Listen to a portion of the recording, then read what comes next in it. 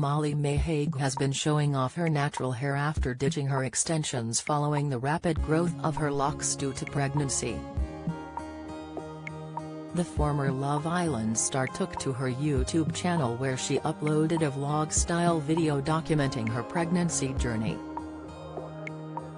The PLT creative director spoke to the camera about how she had decided to remove her hair extensions due to finding her natural had grown a lot since she became pregnant.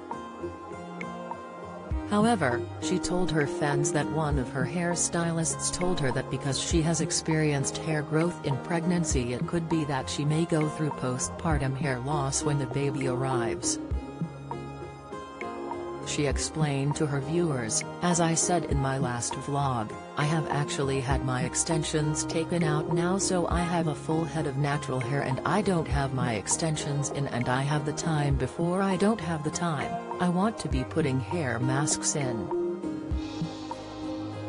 My natural hair is definitely getting a lot better, and I do think pregnancy has done favors for it.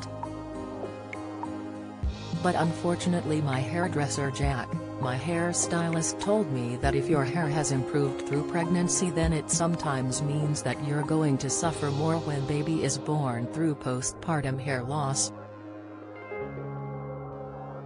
So I don't know, obviously I'll keep you guys updated with that."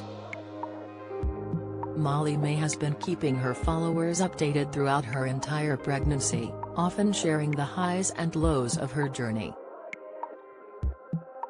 The influencer revealed that she has had her baby girl's name picked out before she even became pregnant.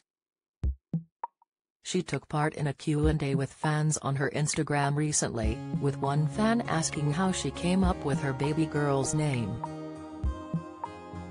There was only ever one name for her. "I've had it picked out for years and years," she answered the fan. "Luckily Tommy loved it too. Even if he hadn't, I would have had to talk him round because, like I say, there was only one ever name she was having." Molly-Mae hasn't revealed an exact date she is due to give birth, but at the end of December she said she only has a couple of weeks left. Molly-Mae explained, "I know I've not been, specific with dates, and due dates, and everything, but I'm not obviously at the very end of my third trimester. I have done most of it." The reality star continued, "I literally only have a couple of weeks left now before I give birth. It's crazy.